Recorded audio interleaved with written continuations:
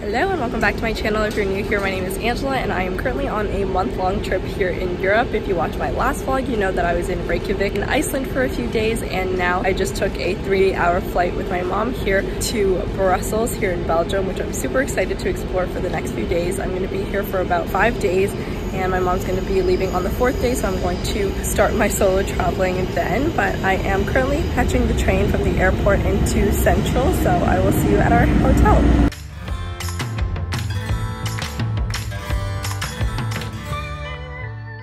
We have arrived in Brussels in the city center area. We just dropped off our luggage and changed at our hotel, which is the Bedford Hotel and Congress Center, which is actually a lot bigger and nicer than I expected. We just dropped our stuff off there, changed, and now we are heading into the city to check out the attractions.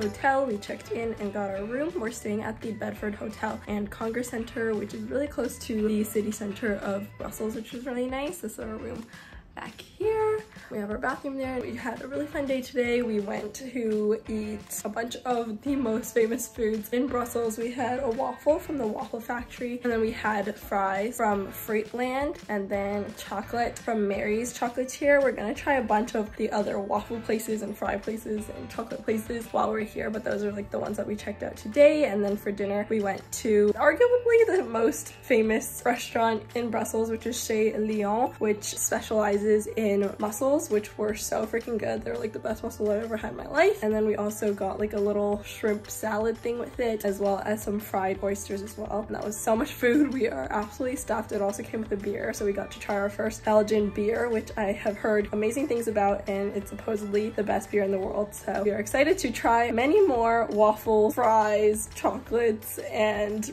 beers here in Belgium. But yeah, we just got back to our hotel. We're probably just going to rest for a bit because we have been up since way too early in the morning today, so we're just going to chill for a little bit and then we'll see what we get up to later.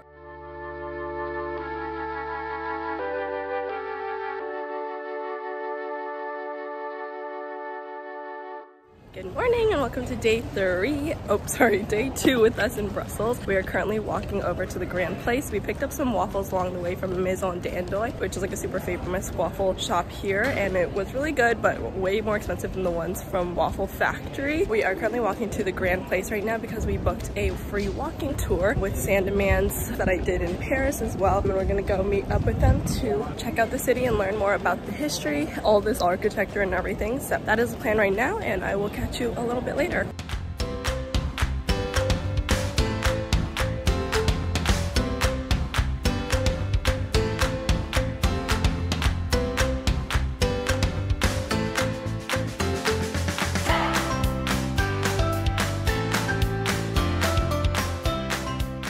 We just finished our tour, which was a lot of fun. We did a free walking tour with Sandeman across all of Brussels, and we got to see a lot of different buildings and a bunch of different attractions. And our guide, Matt, was really, really good. And he just explained a bunch about the city and the history behind a lot of the buildings, which was really cool. But yeah, we just finished that. We're here at the Central Park here in Brussels right now. We're just gonna walk out around to the areas that we haven't been to yet and check those out, hopefully. We walked past the Royal Palace here, and you can go in, but we didn't book tickets. So when I checked online for them, they were already sold out for today, so I booked one for 2 days from now. We're taking a quick break and then we're going to continue exploring and sightseeing, and I will take you along with us.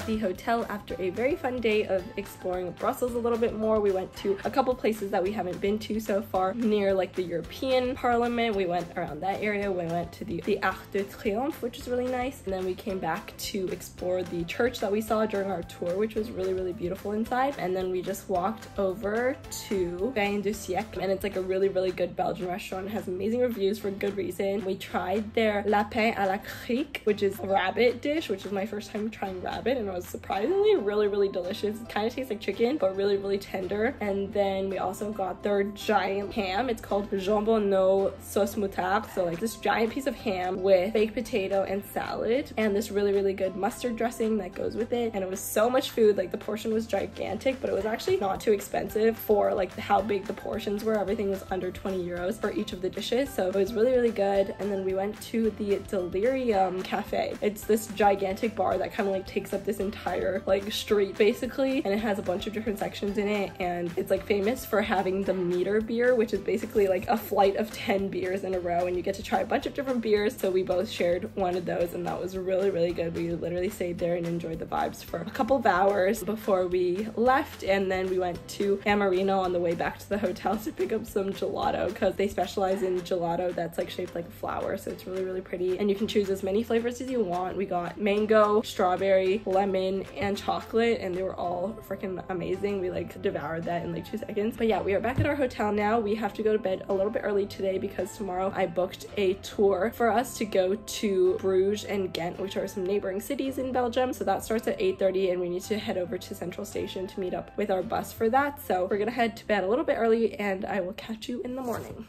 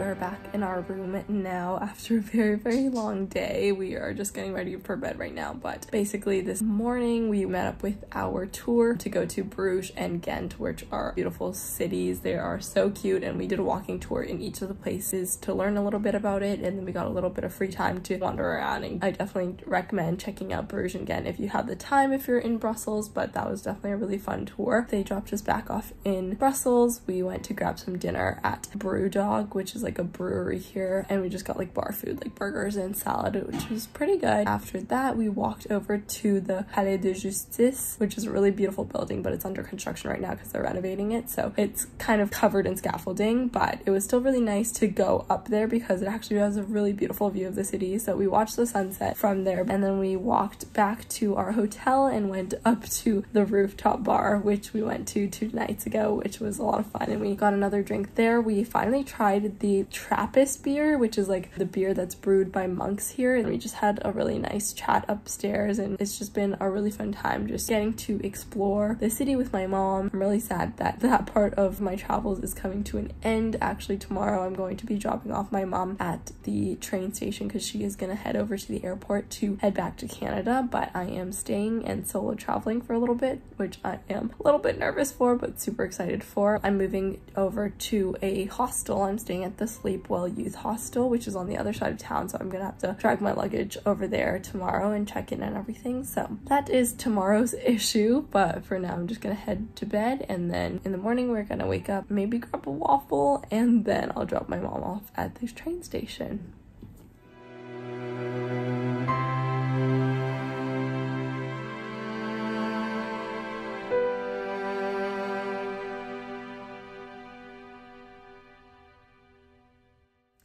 I am officially traveling solo. I just dropped off my mom at the train station, so the solo part of my travels begins now. I have today and kind of like half of tomorrow here in Brussels because I'm catching my flight tomorrow at I think 3, so I have a little bit of time to just do some exploring by myself. I'm back at my hotel now, and I am going to finish packing up, check out, and then I'll take my stuff and move to my hostel, which is kind of on the other side of the city center. Today I have the booking that I made for the Royal Palace at 2 p.m. so I have that planned, and then I also want to see the Atomium, which is a little bit further away. It's like a monument here that's really famous, but it's like not close to city center, so I have to take a bus or metro to get there.